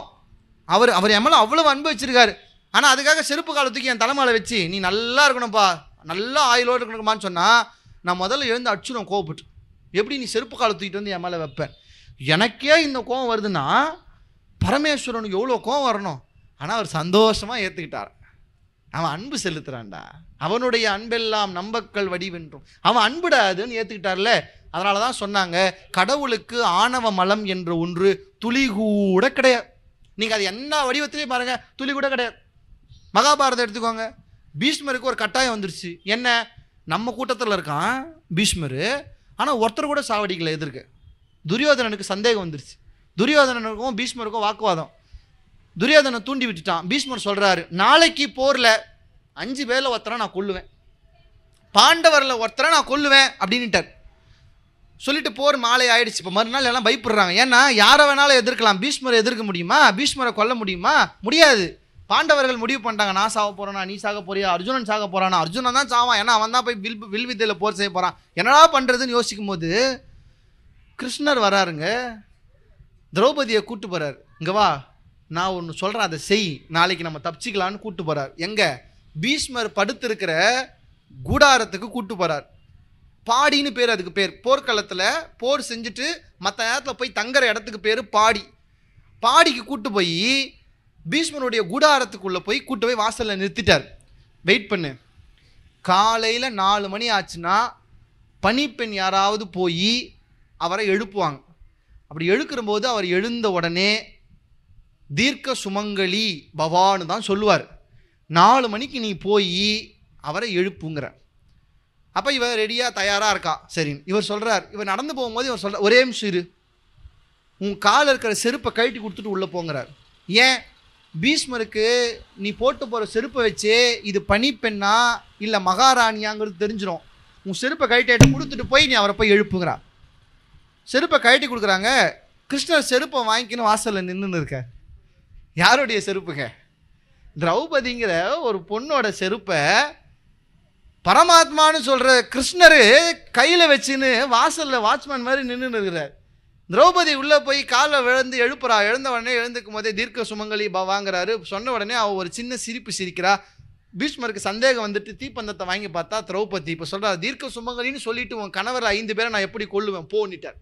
கிருஷ்ணர் எதுக்காக கூட்டு போனாரோ அதை முடிச்சிட்டார். இப்போ வெளியே வந்த திரௌபதி ஒரு நிமிஷம் பார்த்தாங்க. உலகத்தையே ரட்சிக்கிறேன்னு சொல்கிற கிருஷ்ணர் ஏன் செருப்பை கையில் வச்சு நின்றுட்டு இருக்காரு. எப்படிங்க இது சாத்தியம்னா, கடவுள் எப்போதும் ஆணவத்தோடு இருப்பதில்லை. ஆனால் ஆன்மாவுக்கு என்ன தெரியுமா இயல்பு? ஆணவம் ஆன்மாவுக்கு இயல்பிலேயே உண்டு, மற்றதெல்லாம் கிடையாது. இந்த இயல்பிலேயே ஆணவம் இருக்கிற ஆன்மா இறைவனிடமிருந்து வெளியே விலகுது. எப்போ? ஆணவம் அதிகமாக அதிகமாக இறைவனிடமிருந்து விலகும். நீங்கள் ஆணவம் கொஞ்சம் குறைய பாருங்கள், இறைவனுக்கு கிட்ட போவீங்க, உணரலாம். தனிப்பட்ட முறையிலேயே நீங்கள் ஆணவத்தை குறைக்க இறைவனுக்கு நெருக்கமாக போவதை நீங்கள் உணரலாம். இறைவன்கிட்ட நெருக்கமாக இல்லை, பொண்டாட்டி ஆணவம் இல்லாமல் இருந்தால் தான் புருஷன்கிட்டே நெருக்கமாக இருக்க முடியும். புருஷன் ஆணவம் இல்லாமல் இருந்தால் தான் பொண்டாட்டிக்கிட்டே நெருக்கமாக இருக்க முடியும். வாழ்க்கையில் நீங்கள் மனுஷங்கக்கிட்ட நெருக்கமாக இருக்கணும்னா கூட ஆணவம் இல்லாமல் இருந்தால் தான் இருக்க முடியும். ஆணவத்தை காமிச்சிங்கன்னா ஒரு பையன் உங்களை மதிக்க மாட்டான். நீங்கள் பெரிய ஆளாகவே இருந்து போங்க, ராஜாவே இருங்க, கையெடுத்துக்க முடியும், திருவண்ணு இவன் கிடக்கிறான் முள்ள மாதிரி பையன்பா, அவ்வளோதான், முடிஞ்சு போச்சு. ஆணவம் ஆன்மாவுக்கு இயல்பிலேயே இருக்கிறது. அதனால் அது என்ன ஆகுது, இறைவனை விட்டு தனியாக வந்து இந்த மருள் நிலையில் வந்து நின்றுடுச்சு. இப்போ கடவுள் அருள் செய்யணும்னு ஆசைப்படுறார். எப்படியாவது இவனுங்களை திரும்ப நம்ம இடத்துக்கு கொண்டு வரணும். ஏன்னா கடவுளுடைய இயல்பு என்னங்க? அருள். ஐயா என்ன வார்த்தையை பயன்படுத்துகிறார் பாருங்க, மகாமந்திரம். எப்போவுமே உலகத்தில் எத்தனையோ சமயங்களுக்கு எத்தனையோ தெய்வங்களுக்கு மகாமந்திரம் உண்டு. அந்த மகாமந்திரம் எல்லாம் எதை சொல்லும்னா அவர்களுடைய பெயரை மட்டும்தான் சொல்லும். நான் இப்போ அது வெளிப்படையாக சொல்ல வேணாம், மற்ற சமயங்களை சொன்ன மாதிரி இருக்கும். இருந்தாலும் 2-3 சொல்கிறேன். நாராயணாய நம, நாராயணன் மட்டும்தான் சொல்லுது. நமசிவாய, சிவனை மட்டும்தான் சொல்லுது. சரவண பவ, முருகனை மட்டும்தான் சொல்லுது. ஆனால் எனக்கு தெரிந்து ஒரே ஒரு மந்திரம் மட்டும்தான் இறைவனின் பெயரை சொல்வதோடு அவன் இயல்பையும் சொல்கிறது. அருட்பெருஞ்சோதி தனி பெரும் கருணை என்று இயல்பையும் சொல்லுகிற ஒரு மந்திரம். அதனால தான் இதுக்கு பேர் மகா மந்திரம்னு சொல்லணும். ஏன்னா மற்ற மந்திரங்கள் இறைவனின் நாமத்தை சொல்லுகிறது, மகா மந்திரம் மட்டும்தான் இறைவனுடைய குணத்தையும் சொல்லுகிறது, இயல்பையும் சொல்லுது. அப்போ அருட்பெருஞ்சோதி இறைவன், அவனுடைய இயல்பு என்ன தெரியுமா? தனி பெரும் கருணைங்கிறார். அது என்னங்க தனி பெரும் கருணை? இப்போ கருணைனா தெரியும், பெரும் கருணைனா தெரியும். 5 பேருக்கு சாப்பாடு போட்டால் கருணை, 5000 பேருக்கு சாப்பாடு போட்டால் பெரும் கருணை. வீட்டில் கூப்பிட்டு சாப்பாடு போட்டால் கருணை, வீட்டையே விற்று சாப்பாடு போட்டால் பெருங்கருணை. சரி, அப்போ தனி பெருங்கருணைனா தனின்னு ஒன்று வந்துருக்குது. என்ன அர்த்தம்? தனித்தனியாக கூப்பிட்டு சாப்பாடு போடுறதா? தனி ஐயா சொல்கிறார்ல, கடவுளுடைய இயல்பு அது தனி பெரும் கருணை. ஏன் தெரியுமா அந்த தனிங்கிற சொல்ல போடுறாரு? மற்ற கருணைக்கும் இறைவனுடைய கருணைக்கும் ஒரு வித்தியாசம் இருக்கான். என்ன? மற்ற கருணையெல்லாம் ஏதோ ஒன்றை லாபத்திற்காக செய்யப்படுகிறது. உண்மையா இல்லையா? இப்போ ஐயாவே நம்மளை கருணை செய்ய சொல்கிறார். எதுக்கு செய்ய சொல்கிறார்? எதுக்குங்க செய்ய சொல்கிறாரு? ஜீவர்களின் தயவு. எதுக்கு? கடவுளின் தயவை பெறுவதற்குங்கிறார். அப்போ எதிர்பார்த்தாலும் செய்ய சொல்கிறாரு. உண்மையா இல்லை? அதானே உண்மை. இப்போ நான் உங்களுக்கு சொல்கிறேன், சாப்பாடு போடுங்க, ஒரு தர்மம் கூட உங்களுக்கு கிடைக்காது, சாப்பாடு போடுங்க, நான் செய்வீங்களா? முடியாது. சாப்பாடு ஏன் செய்கிறோம்? ஏதோ ஒன்று எதிர்பார்க்குறோம். ஐயாவே அதை தானே சொல்கிறார், பசி தவிர்க்க ஜீவகாரணையும் செய்யுங்க. ஏன்? அதுதான் ஜீவர் தயவு. ஜீவ தயவை கொண்டு தான் கடவுளின் தயவை பெற முடியும். சொல்கிறாரா இல்லையா? தயவை கொண்டு தயவை பெறுதல். அப்போ அது தப்பாங்கன்னா தப்பு இல்லை, இப்படி தான் அடையணுன்றது நல்ல வழி, அதை செய்கிறோம். ஏதேதோ கண்ட வழியில் போகிறதுக்கு இது நல்ல வழி, அதனால் இதில் செய்கிறோம், பரவாயில்ல, தப்பு இல்லை. ஆனால் இது கருணை. ஏதோ ஒன்று எதிர்பார்க்குறீங்க, தப்பு இல்லை. புண்ணியம் எதிர்பார்க்கறது ஒன்றும் தப்பு இல்லையே. நீங்கள் இப்போ சாப்பாடு போட்டு கூப்பிட்டுட்டு சாப்பாடு போட்டு பக்கத்தில் உங்கள் வீட்டை எழுதி வச்சுப்பான்னு சொன்னால் தான் தப்பு. புண்ணியத்துக்கு தானே சாப்பாடு போடுறேன், தப்பு இல்லையே. எனக்கு புண்ணியம் கிடைக்கணும்னு சாப்பாடு போடுறேன், தப்பு இல்லையே. அது கருணை. ஆனால் எது தனிப்பெருங்கருணை தெரியுமா? எதுவுமே கிடைக்காதுன்னு தெரிஞ்சும் கருணை செய்கிறதுக்குல்ல. நீங்கள் கடவுளை ஆராதிப்பதால் அவனால் உங்களுக்கு பிரயோஜனம் இருக்கிறது. உங்களுக்கு அருள் செய்வதால் கடவுளுக்கு என்ன பிரயோஜனம் இருக்கிறது? ஏன் கடவுள் தனிப்பெருங்கருணை தெரியுமா? அவருக்கு எந்த பிரயோஜனமும் இல்லைனாலும் உங்களுக்காக இறங்கி வந்து அருள் செய்கிறார்ல. அதனால தான் அருட்பெரும் ஜோதி தனிப்பெரும் கருணை என்று வள்ளல் பெருமான் சொல்லுகிறார். அது தனித்த கருணை நிறைந்தது. யாருக்கு தனித்த கருணை வரும் தெரியுமா? யார் ஒருவர் ஆணவமும் அற்ற தயவோடு மாறுகிறார்களோ அவர்களுக்கு தனிப்பெருங்கருணை கிடைக்கும். அப்போ இறைவன் பார்க்குறார், ஆணவத்தை விட்டு இந்த உயிர் வெளியே வந்துருச்சு. வெளியே வந்த உயிருக்கு ஒரு உபாயம் பண்ணணும்னு நினைக்கிறாரு. ஒரு உலகத்தை, மாய உலகத்தை ஏற்படுத்துகிறார். மாய உடம்பை கொடுக்குறாரு, மாய தத்துவங்கள் எல்லாம் கொடுக்குறாரு. நல்லா கவனிங்க, இதெல்லாம் கொடுத்துட்டு இதை வச்சு அவர்கிட்ட வரணுன்று ஒரு விஷயத்தை செய்கிறார். சைவ சித்தாந்தமும் அதை தான் சொல்லுது, வள்ளலாரும் அதை தான் சொல்கிறார். வள்ளலார் ரொம்ப அழகாக சொல்கிறார். ரொம்ப குழப்பமான வார்த்தைகள், குழப்பமான தத்துவங்கள் அதெல்லாம் ஒன்றும் இல்லை. ஐயா என்ன சொல்கிறாரு? பூமிக்கு ஒன்று வர வச்சுட்டார், உடம்பை கொடுத்துட்டார், உலகத்தை கொடுத்துட்டார். எதுக்கு தெரியுமா? இப்போ உன் ஆணவம்ங்கிறது பியூரிட்டியாக இல்லை. உன் ஆணவத்தை நீ பியூரிஃபை பண்ணிட்டா உன்னை அவன் கூப்பிட்டுக்க போகிறான். நீ பியூரிஃபை பண்ணணும்னா உனக்கு ஏதாவது ஒன்று வேணும். அதனால் அந்த உலகத்தை, மனுஷங்களை, விலங்குகளை எல்லாத்தையும் வச்சு உன்னை அனுப்பிச்சிட்டான். இப்போ உன் வேலை என்ன தெரியுமா? உன் ஆன்மாவை பியூரிஃபை பண்ண கற்றுக்கும். பியூரிஃபை பண்ணுறதுன்னா என்னங்க? பியூரிஃபை பண்ணுறதுன்னா என்னங்க? இப்போ ஒரு தண்ணி பியூரிஃபை வாட்டர்னா என்னங்க? அதில் எந்த அசுத்தமும் இல்லாமல் இருக்கணும், அதுதான் பியூரிஃபை. சுத்தம்னா என்னங்க? அசுத்தம் இல்லாத நிலை சுத்தம். அசுத்தம்னு ஒன்று ரெண்டு எடுத்துடலாம், சுத்தத்தை எடுக்கணும் என்ன எடுப்பீங்க? சுத்தம்னு ஒன்று இல்லை, அசுத்தம் இல்லாத நிலை சுத்தம். இப்போ நான் அழுக்காக இருக்கேன்னா என்ன அர்த்தம்? அழுக்கு இருக்குன்னு அர்த்தம். நான் சுத்தமாக இருக்கேன்னா சுத்தம் இருக்குன்னு அர்த்தமா? சுத்தம்னு ஒன்று இல்லை, அசுத்தம் இல்லாத நிலைக்கு சுத்தம்னு பேர், அவ்வளோதான். சுத்தம்னு ஒன்று தனியாக இல்லை. சுத்த தேகம் அடைவது எப்படி? சுத்த தேகம்லாம் அடைய முடியாது. அசுத்த தேகமாக இல்லாமல் இருப்பது சுத்த தேகம். நம்ம அதை புரிஞ்சுக்கணும். சுத்தம்னு ஒன்று தனியாக கிடையாது. இப்போ உங்கள் குப்பையாக இருக்குது, 4 இலை இருக்குது குப்பை. இப்போ சுத்தத்தை எடுங்கன்னா என்ன எடுப்பீங்க? சுத்தம்னு ஒன்று இல்லை, குப்பை இல்லாமல் இருந்தால் அது சுத்தம், அவ்வளோதான். இப்போ இந்த ஆன்மாவை சுத்தப்படுத்தணும், சுத்த தேகமாக மாற்றுவது அப்படின்றத விட இன்னும் முக்கியம், ஆன்மாவை சுத்த ஆன்மாவாக மாற்றணும். எப்படி மாற்றுறது? அப்போ அதில் இருக்கிற அசுத்தத்தை எடுக்கணும். எது அசுத்தம்? ஏற்கனவே ஒட்டி பிறந்தா மாதிரி ஆணவம்னு ஒரு அசுத்தம். நம்ம ஆள் மட்டும்தான் வட்டியாக்கி வட்டியை குட்டி போடுவான். ஆணவங்கிற அசுத்தத்தோடு வந்தவன் அதோடு நிறுத்தாமல் அது கூட 2 எக்ஸ்ட்ரா சேர்த்துக்கணும். எதங்க? கண்மம் மாய. அடேங்கப்பா இவ்வளோ அழகாக சொல்கிறாங்க பாருங்க. கண்மம் மாய. கண்மம்னா என்னங்க? இந்த ஆணவத்தோடு சேர்ந்து நம்ம செய்கிற பாவம். பாவம் என்ன செய்கிறோன்னு நான் சொல்ல வேண்டியதில்லை. சில பேர் பாவத்தை மூட்டை கட்டினீங்கன்னா சூட்கேஸில் வைக்கலாம், சில பேர் லாரியில் எடுத்துகிட்டு வரலாம், சில பேர் 4-5 டெம்போவில் தான் எடுத்துகிட்டு வர அளவுக்கு நம்ம கண்மம் செஞ்சு வச்சுருக்கிறோம். சொல்ல முடியாது. நம்ம கண்மம் அவ்வளோ இருக்குது. டெய்லி செய்கிறோம், தெரியாமையே செய்கிறோம். தெரிஞ்சு செய்கிறது பாதி, தெரியாமல் செய்கிறது பாதி. அப்புறம் என்னங்க இருக்குது? மாயை. நல்லா கவனிங்க.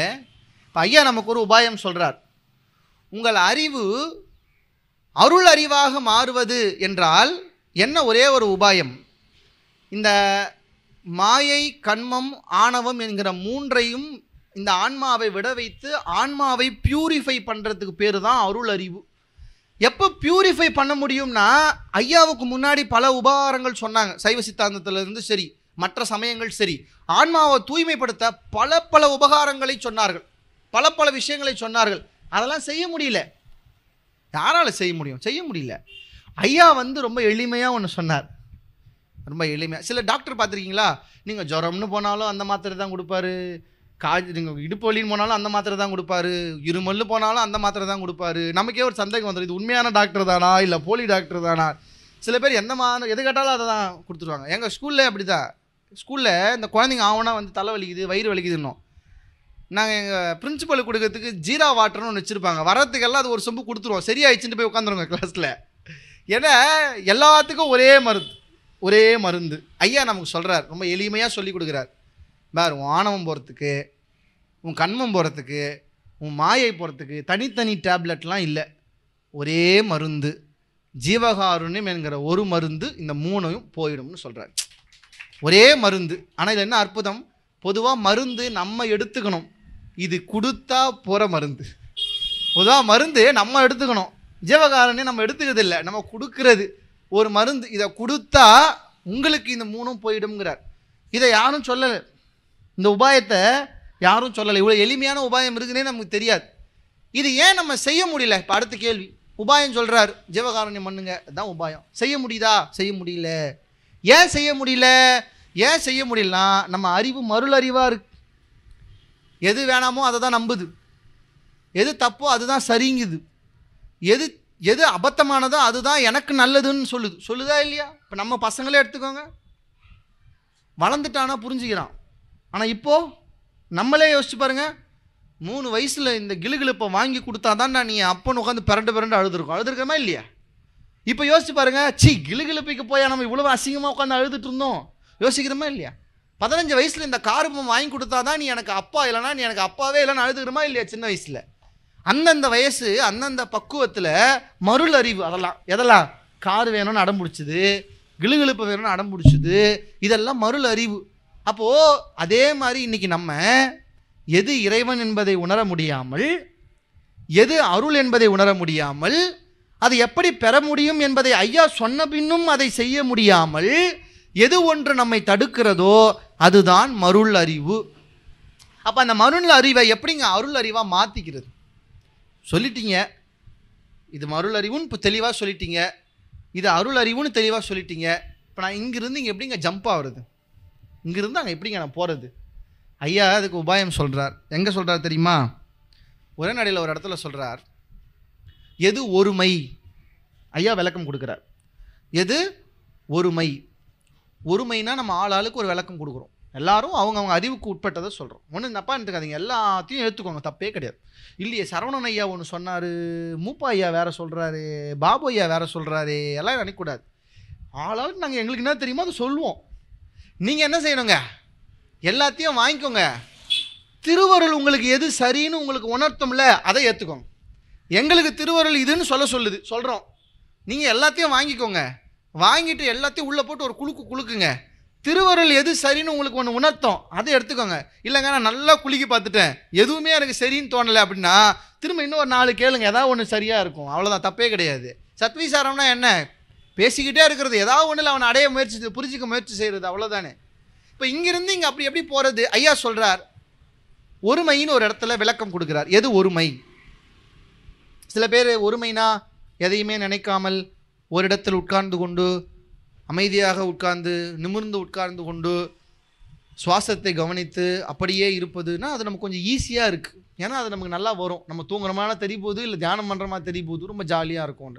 இந்த பேச்சை ஆடியன்ஸாக உட்காந்து கேட்கறதுல நிறைய பிரச்சனை உண்டு தான், எனக்கே தெரியும். இப்போ நீங்கள் பாட்டெல்லாம் ஜாலியாக உட்காந்து கேட்கல, ஏன்னா மாலை முடி உட்காந்துட்டு இப்படியே தலையாட்டிகிட்டே இருவான். அவன் தூங்குறான்னு தெரியுமா, ரசிக்கிறான்னு தெரியுமா, நல்லா உட்காந்துக்கலாம். இந்த பேச்சாளர் பேசும்போது உட்காரதான் பிரச்சனை. நீங்கள் கண்ணை மூடி இப்படி நீ வச்சுக்கோங்க, நான் 5 நிமிஷம் பேசுறது நிறுத்திடுவேன், நிறுத்ததுக்கப்புறம் இங்கே இப்படின்னா மாட்டிப்பீங்க, அது பிரச்சனை. ஆமாம். இப்போ ஒருமைனா என்ன? ஒரு இடத்துல உட்காந்து ஒன்றத்தை யோசிக்கிறது, அது ஒருமை இல்லை. ஐயா ரொம்ப அழகாக சொல்கிறார். பெரிய பெரிய பெரிய பெரிய தத்துவம், ரொம்ப பெரிய தத்துவம், அது புரிஞ்சுக்கணும், அவ்வளோதான். என்னை திருவருள் சொல்ல வைக்குது, சொல்கிறேன், புரிஞ்சுக்கணும். ஒருமைனா என்ன? ஐயா சொல்கிறார், அறிவும் ஒழுக்கமும் ஒத்த இடத்தில் தானே சேரும், அதுதான் ஒருமைன்னு சொல்கிறார். நல்லா கவனிங்க, அறிவும் ஒழுக்கமும் ஒத்த இடத்தில் தானே சேருங்கிறார். இதுக்கு என்ன பெரிய அர்த்தம் தெரியுமா? அறிவும் ஒழுக்கமும் ஒன்றா சேராது, அறிவும் ஒழுக்கமும் ஒன்றா சேராது. நம்மக்கிட்ட இருக்கிற எல்லா அறிவும் ஒழுக்கங்கெட்ட அறிவு தான். நம்மக்கிட்ட இருக்கிறது எல்லாம் என்னங்க? நான் சொன்னேனே, இராசிமா நாகசாயியில் அணுகுண்டு வச்ச அறிவு ஒழுக்கம் கெட்ட அறிவு. அதுக்கிட்ட ஒழுக்கம் இல்லை, அந்த அறிவுக்கு எல்லா கெட்டதும் பண்ண சொல்லுதில்ல, ஒழுக்கம் இல்லாத அறிவு. ஜீவகாரண்யம் தெரிஞ்ச பண்ண வேணாம்னு சொல்லுதில்ல, ஒழுக்கம் இல்லாத அறிவு. எப்போ உங்கள் அறிவை ஒழுக்கத்தோடு சேர்க்குறீங்களோ, எதுங்க ஒழுக்கம்? ஐயா ரொம்ப அழகாக சொல்கிறார் 4 ஒழுக்கத்தை. என்னென்ன ஒழுக்கம்ங்க? இந்திரிய ஒழுக்கம், கரண ஒழுக்கம், ஜீவ ஒழுக்கம், ஆன்ம ஒழுக்கம். பரவாயில்ல, இங்கேயும் பாருங்க ஸ்கூல் மாதிரியே இருக்குது. மொதல் பெஞ்சு தான் வாய்ஸ், பின்னாடி பெஞ்சில் சத்தமே வர்றது இல்லை. சரி, நல்லது. இந்த 4 ஒழுக்கம் இருக்குல்ல, இந்திரிய ஒழுக்கம்னா என்னங்க? ஒன்றும் இல்லை, இந்த கண், காது, மூக்கெல்லாம் ஒழுக்கமாக வச்சுக்கணும். நம்ம அப்படி கிடையாது. நான் பேசினே இருப்பேன், அவங்க ஒருத்தர் நந்து போவாங்க, நான் பேசுறது இப்போ உங்களுக்கு முக்கியம் இல்லை, அது யார் நடந்து போகிறாங்கிறது தான் முக்கியம் உங்களுக்கு. திடீர்னு பேசிட்டே இருப்பாங்க, இன்னும் சலசலன்னு சத்தம் வரும். இப்போ ஸ்நாக்ஸ் ஏதாவது போடுறேன்னு சொன்னாங்க, ஒரே சத்தமாக இருக்குது, நமக்கு மனசு அங்கே ஓடிடும், உட்காராது. நல்லா ஞாபகம் வச்சுக்கோங்க, நம்மளை கெடுக்கிறதே யார் தெரியுமா? இது இவனுங்க தான் 5 பேர். இந்த 5 பேரை உங்களால் கண்ட்ரோல் பண்ண முடியலன்னு வச்சுக்கோங்க, அவன் கண்ட்ரோலுக்கு நீங்கள் போயிடணும். ஐயா முதல்ல சொல்கிறார், இந்த 5ஐயும் ஒழுக்கத்துக்கு எடுத்துகிட்டு வா. ஒழுக்கத்துக்கு எடுத்துகிட்டு வானா ஒன்றும் இல்லைங்க, மொத்தமாக முற்றாக நிறுத்துவதுன்னு அர்த்தம் இல்லை. ஒழுக்கம்னா என்ன? நிறுத்துறதா ஒழுக்கம் இல்லை, சரிப்படுத்துவது, நெறிப்படுத்துவது ஒழுக்கம். நான் பார்க்கவே கூடாதா, நான் கேட்கவே கூடாதா, நான் பேசவே கூடாதா?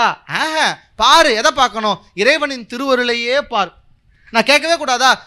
இறைவனின் திருவருளை பற்றியே கேள். நான் பேசவே கூடாதா? இறைவனின் திருவருளை பற்றியே பேசு. நிறுத்துறது கஷ்டம், மடை மாற்றுறது ஈஸி. இப்போ ஒரு குழந்தை துரு துரு துரு துருன்னு இருக்கும் பாருங்க, துரு துரு துரு துருன்னு இருக்கும். அந்த குழந்தைய நீங்கள் நிறுத்த முடியாது. சமைக்கும் போது அதை பண்ணோம், இதை பண்ணோம், உருட்டும், அரவாமணில் கால் எடுத்துகிட்டு வந்து வைக்கும். நீங்கள் அதை எப்படி தெரியுமா கையாளணும்? ஹேய் உட்காருன்னு சொல்லக்கூடாது, அவனை வேலை வாங்கிட்டே இருக்கணும். ஏய் அம்மாவுக்கு போய் வெண்டைக்காய் கழுவி எடுத்துகிட்டு வா, அம்மாவுக்கு போய் பால் பாக்கெட் வாங்கிட்டு வா. அவன் துருவை பயன்படுத்திக்க தெரியணும். நீங்கள் உங்கள் 5 புலன்களையும் மொத்தமாக நிறுத்த வேண்டியதில்லை, அதை சரியாக மடைமாற்றம் பண்ண தெரியணும். அதுதான் ஒழுக்கம், அது இந்திரிய ஒழுக்கம். கரண ஒழுக்கம்னா என்னங்க? மனசு, புத்தி, சித்தம், அகங்காரம். இந்த 4 முதல் 2 என்னங்க? மனசும் புத்தியும். இந்த மனசுன்னு ஒன்று இருக்குது பாருங்க, அதுதான் எல்லாத்துக்கும் காரணம். எது எல்லாத்துக்குங்க? நீங்கள் 5 புலனையும் அடக்கிட்டா கூட நம்மால் ஜொயின்னு எழுந்து வெளியே ஓடுவான். நீங்கள் பார்க்குற பொண்ணு கூட உங்களுக்கு பெருசாக அழகாக இருக்காது, உன் மனசும் ஒரு கற்பனை பண்ண பாருங்க, அது அயோக்கிய தனத்தின் உச்சமாக இருக்கும். ஆனால் தான் திருவள்ளுவர் என்ன சொல்கிறாரு? கல்லை விட காமம் பெரிதுங்கிறார். ஏன்? கல்லை விட காமம் பெருசுங்கிறார். ஏன்? கல்லாவது குடிச்சாதான் போத, காமத்தை நினச்சாலே போதங்கிறார் திருவள்ளுவர். உண்மையா இல்லையா? இப்போ கல் இருக்குது, நீங்கள் யாராவது இப்போ நான் கல் குடிக்கிறேன் அப்படின்னு கற்பனை பண்ணுங்கள், போதை ஏறுமா? ஏறாது. ஆனால் காமத்தில் நான் காமம் பண்ணுறேன்னு யோசித்தாலே உங்களுக்கு அதை பண்ணதுக்கான அந்த இன்பம் உங்களுக்கு வருதா இல்லையா? அப்போது மனசு எவ்வளோ பலமானதுன்னு யோசிச்சு பாருங்க. மனசு எவ்வளோ பலமானதுன்னு இது இப்படி திருப்பி போடுங்க. என் மனசு காம எண்ணத்திலே தான் போகுது, தப்பு இல்லை. அந்த எண்ணத்துக்குள்ளே போய் அதை அடைஞ்சா மாதிரியே இன்பப்படுது இல்லை? அப்போ அந்த மனசை விளக்க கடவுளாக திருபாவனை பண்ண வச்சு அதை நோக்கியே செயல்பட சொல்லுங்க. கடவுளையே அடைஞ்ச உணர்ச்சியை அந்த மனசை கொடுக்க சொல்லுங்க. மனசால் கொடுக்க முடியாதா? கொடுக்க முடியும். மனசால் நீங்கள் பக்குவப்படுத்தினா கொடுக்க முடியும். நான் இப்படி கேட்குறேங்க, கண்ணுக்காது மூக்கு மனசு பெருசா, நீங்கள் பெருசா? ஆன்மா தான் பெருசு. இந்த ஆன்மா பெருசுங்கிறதையே உங்களுக்கே தெரிய வைக்காம இதெல்லாம் மறைச்சு நிற்கிது. ஒரு முறை, ஒரே ஒரு முறை இந்த இந்திரியத்தையும் கரணத்தையும் தாண்டி உங்கள் ஜீவன் இருக்கிறது என்பதை நீங்கள் உணர்ந்து விட்டால் அங்கே உங்கள் ஒழுக்கம் பரிபூரண நிலையை அடைகிறது. அந்த ஒழுக்கத்திலே இருந்து உங்கள் அறிவு செயல்படுகிற போது உங்கள் அறிவு வெறும் அறிவு இல்லை, அதுக்கு என்ன பேர் தெரியுமா? அன்பு அறிவுன்னு பேர். அதுக்கு என்னங்க பேர்? அன்பு அறிவுன்னு பேர். எப்பவுமே அறிவும் அன்பும் ஒன்றா சேராது, ஒன்றா சேராது. கூட பிறந்த அண்ணனாவே இருப்பான், அன்பு அவ்வளோ இருக்கும். அதுக்காக அண்ணனுக்கு சொத்தை எழுதி வச்சலாம்ப்பான்னு சொன்னால் உங்கள் அறிவு ஒத்துக்காது, அறிவு ஒத்துக்காது. ஏன்? அன்பு வேற, அறிவு வேற. அவன் அண்ணனாவே இருக்கட்டும், ஆனால் முடியாது. சொல்லுமா சொல்லாதா? ஆனால் ஐயா சொல்கிறாரு ரொம்ப கவனமானது, அன்பும் அறிவும் ஒன்றா சேரணும். எப்போ சேரும்? அன்பும் ஒழுக்கமும் சேர்ந்தால் அன்பும் அறிவும் தானாக வந்து சேரும். அப்படி சேர்ந்தால்தான் அந்த அன்பு அறிவு என்ன அறிவாகும் தெரியுமா? அருள் அறிவாக மாறும். அதனால தான் ஐயா ஒரு பாட்டு எழுதுறார். என்ன பாட்டு எழுதுறாரு? அன்பெனும் பிடிக்குள் அகப்படும் மலையே, அடுத்து என்னங்க? அன்பெனும் குடில் புகும் அரசே, அன்பெனும் வலைக்குள் உட்படும் பரம்பொருளேன்னு எழுதுறாருல்ல. அதில் முக்கியமாக ஒரு வரி என்ன எழுதுறாருங்க? அன்பெனும் உயிர் ஒளிர் அறிவேன்னு எழுதுறார். உயிர் எங்கே ஒளிருதான்? அறிவில் ஒளிருதுங்கிறார். அந்த அறிவு என்ன அறிவாக இருந்தால் ஒளிரும்? அன்பே அறிவாக இருந்தால் அந்த அறிவிலே உங்கள் உயிர் ஒளிர்வதை நீங்கள் பார்க்கலாம்னு சொல்கிறார். இப்போ என்கிட்ட நிறைய பேர் கேட்குறது உண்டு, எனக்கு ஒன்றுமே தெரில, எனக்கு ஒளியே தெரில. நான் முதல்ல கேட்பேன், உனக்கு ஒளி தெரியணுமா? முதல்ல உங்கள் அறிவை அன்பு அறிவாக மாற்றிக்கோங்க. பரவாயில்ல, நம்மளை விட இது ரொம்ப இன்ட்ரெஸ்ட்டாக இருக்குது பாருங்கள் சத்தங்க கேட்க. நீங்களாவது மேடை கீழே நின்று கேட்குறீங்க, இது ஏறி வந்து கேட்டுட்டு போகுது. பரவாயில்ல, எனக்கு ஒரு சந்தோஷம். இதுக்கப்புறம் நான் எங்கேயுமே என் பேச்ச ஒரு நாய் கூட கேட்காதுன்னு சொல்லவே முடியாது. ஏன்னா வந்து வேற ஏறி வந்து கேட்டுட்டு போகுது பாருங்க, எவ்வளோ பெரிய சந்தோஷம் எனக்கு. அது ஒரு திருவருள் செஞ்சுருக்கு, கலந்துக்கிட்டு போனோம் அப்படின்னு அது செஞ்சுருக்கு, பரவாயில்ல. பாருங்கள் எவ்வளோ சத்தியம் பாருங்கள். மணிவாசக பெருமானுக்கு ஐயா சொல்லுவார் என்னன்னு, வாட்டமிலா மாணிக்க வாசகா நின் வாசகத்தை கேட்டபோது அங்கிருந்த வேட்டமொரும் பொல்லா விலங்குகளும் கீழ்ப்பறவை சாதிகளும் மெய்ஞான நாட்டமுறும் எண்ணில் நானடைதல் வியப்பன்றோங்கிற மாதிரி திருவருட்பா பேசினா நாய் கூட வந்து கேட்டு வியப்படையுதுல, எவ்வளோ பெரிய சந்தோஷம் வருங்க. நல்லது. அப்போது இந்த சத்சங்கத்தினுடைய நிறைவு நாம் எடுத்துக்கொள்ள வேண்டியது என்னவென்றால், நம்ம பேசிட்டே போகிற 1 hour ஆகிப்போச்சு, ரொம்ப வேகமாக போகுது. எனக்கு என்னமோ இப்போலாம் பேசினா நேரம் போகிறதே தெரிய மாட்டேங்குது, என்ன பண்ணுறதுன்னு தெரில. நிறைவாக இப்படி சொல்லி முடிக்கிறேன், அவ்வளோதான். உங்கள் அருள் அறிவை ரொம்ப கஷ்டப்பட்டு அருள் அறிவாக்கிக்க வேண்டிய அவசியம் இல்லை. நான் சொன்னதை ஞாபகம் வச்சுக்கோங்க. உங்கள் அறிவையும் ஒழுக்கத்தையும் ஒத்த இடத்தில் சேருங்கள். சேர்க்கிற போது உங்கள் அறிவு அன்பறிவாக மாறும். வெறும் அறிவு அபத்தமானது, அது அன்போடு சேருகிற போது அருள்மயமாகிறது. அந்த அருள் அறிவு உங்களுக்கு வந்துவிட்டால் சத்சங்கம் கேட்க வேண்டிய தேவை கூட அதற்கு பின்னால் இருக்காது. ஏன்னா நீங்களே ஒரு நடமாடும் சத்சங்கமாக மாறிவிடுவீர்கள் என்பதை நம் மனதிலே நிறுத்தி கொள்ள வேண்டும் என்று சொல்லி ஒரு நல்ல வாய்ப்பை இந்த தருணத்திலே எனக்கு ஏற்படுத்தி கொடுத்திருக்கிறார்கள். ரொம்ப நல்ல விஷயம். நான் எப்பயும் ஒரு முறையும் சொல்கிறது தான், நீங்களே வராதிங்க, நீங்கள் மட்டுமே வராதிங்க. குடும்பம் இருக்கா இல்லையா, நமக்கு கூட்டிகிட்டு வாங்க. வரமாட்டான்னு சொல்லுவான், போட்டு கூட்டு வந்து உட்கார வைங்க. ஏன்னா நீங்களே கேட்டுட்டு இருந்தா இப்போ நம்மளே யோசிக்கிறோமா இல்லையா? நானே யோசிக்கிறேன். 8 வருஷமாக வள்ளலார் பேசிகிட்டு இருக்கேன், சன்மார்க்கம் பேசிகிட்டு இருக்கேன், கஷ்டமாக இருக்குது. 8 வருஷமாக பேசின்னு மட்டுமே தான் இருக்கும். என்னடா இதுன்னு ஒரு சலிப்பு வருது. பேசிக்கிட்டே இருக்கோம். நானும் அன்பு அறிவுன்னு பேசுகிறேன். இந்த மரமண்டைக்கு அன்பு அறிவு வரமாட்டேங்குதே, கஷ்டமாக இருக்குது, எனக்கு வருத்தமாக இருக்குது. வரலையே, பேசுகிறேன், எல்லாம் தெரியுது, இதுக்கு தெரிய மாட்டேங்குதே, வருத்தமாக இருக்குது. 8 வருஷம் ஆகிப்போச்சு. உங்களுக்கெல்லாம் 50 வருஷம் 60 வருஷம் ஆகிப்போச்சு. சில பேர் 20 வருஷம் 30 வருஷம் சன்மார்க்கத்தில் இருந்திருப்பீங்க. உங்களுக்கும் வந்திருக்கும் 30 வருஷம் ஆகிப்போச்சப்பா, இன்னும் என்னப்பா மூப்பு போவோம் பிணி போவோன்னு பார்த்தா ஒன்றும் போன மாதிரி தெரியல. காது கிட்ட 2 வெள்ளை முடி இருந்தது, இப்போ தலைமு ஃபுல்லாக வந்துருச்சு வெள்ளை முடி. மூப்பும் போல, பிணியும் போல, மரணமும் போல. போகலன்னு ஒன்றும் இல்லை. நம்ம நல்ல புண்ணியங்களை சேர்த்து கொண்டே இருக்கிறோம், நல்ல விஷயங்களை சேர்த்து கொண்டே இருக்கிறோம். இன்னும் அதை சரிப்படுத்த வேண்டும், நெறிப்படுத்த வேண்டும். அதுக்கு தான் இந்த சத்விசாரங்களை அம்மா இது போல் இடங்கள்லாம் ஏற்பாடு செய்கிறார்கள். நீங்கள் கொஞ்சம் காலம் ஆயிடுச்சு, நீங்கள் கொஞ்சம் பரவாயில்ல. ஏன்னா ரொம்ப முக்கியம், தப்பாக எடுத்துக்கங்க. ஏன்னா ஐயா அடிக்கடி சொல்லுவார், காலம் உள்ள போதேம்பார், டைம் இஸ் வெரி ப்ரீஷியஸ். நம்மால் சில பேர் பார்த்துருக்கே இல்லையா, அதெல்லாம் நான் 60 வயசுக்கு மேலே பார்த்துக்கிறேம்மா, 60 வயசுக்கு மேலே நான் ராமாயணம் படிச்சுக்கிறேன், மகாபாரதம் படிச்சுக்கிறேன். நீ 60 வயசுக்கு அப்புறம் படித்தா என்ன, படிக்கலைனா என்ன, ஒரு பிரயோஜனம். செத்ததுக்கப்புறம் சிவலோகங்கிற மாதிரி, அதுக்கப்புறம் நீ சொன்னா என்ன, சொல்லலைனா என்ன. அதனால தான் நமக்கு வயசாகி போச்சு, பரவாயில்ல, உங்கள் வீட்டில் இருக்கிறவங்களை கூட்டுவாங்க.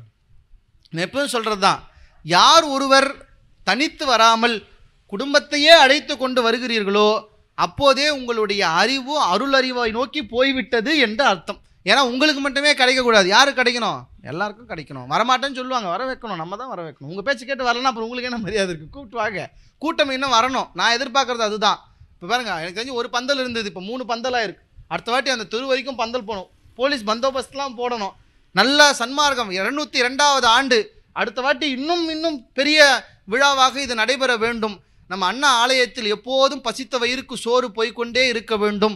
நம் எல்லோருக்கும் காதுகளுக்கும் மனங்களுக்கும் நல்ல சத்விசார அறிவு வந்து கொண்டே இருக்க வேண்டும் என்று திருவருளை இந்த நேரத்திலே பிரார்த்தித்து கொண்டு விடைபெறுகிறேன். நன்றி, வணக்கம். அருட்பெரும் ஜோதி, அருட்பெரும் ஜோதி, தனிப்பெரும் கருணை, அருட்பெரும் ஜோதி. அமைதியாக இருந்து ரொம்ப அற்புதமாக இந்த உரையை கேட்ட அனைத்து நல்ல உள்ளங்களுக்கும் சன்மார்க்க பெரியவர்களுக்கும் என்னுடைய பெரிய நன்றிகளை நான் கேட்டுக்கொள்கிறேன். ரொம்ப சந்தோஷம். பாருங்கள், அவங்களாம் நின்று எவ்வளோ அழகாக கேட்டுட்ருக்கேன். அந்த வயசில் எனக்கு கேட்பாங்களா பாருங்கள், நீங்களாம் உட்காந்து கேட்குறீங்க, எடுத்து அந்த தம்பி நின்றுட்டே கேட்டுட்ருக்கேன், அவ்வளோ சந்தோஷமாக. எல்லாம் ரொம்ப பெரிய விஷயம், ரொம்ப சந்தோஷம், ரொம்ப நன்றி. தொடர்ந்து இந்த அருட்செயல்கள் இங்கே நடந்து கொண்டே இருக்க வேண்டும். எல்லோரும் திருவருளை பெற்று சிறப்போடு வாழ வேண்டும். நன்றி, வணக்கம்.